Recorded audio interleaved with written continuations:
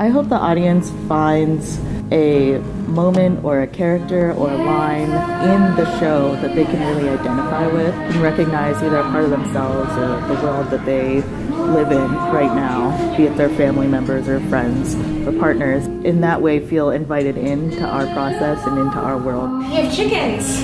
Yeah. They have names? This one is Lucille 2. She was the first. Like from Arrested Development? Yeah, it's such a good show. Oh, good. I hope that the audience walks away having been entertained, that they have an enjoyable evening. More than that, though, I hope that it can be an opportunity for audience members to think about their own families, to maybe feel more connected with families of origin and more connected with families of choice.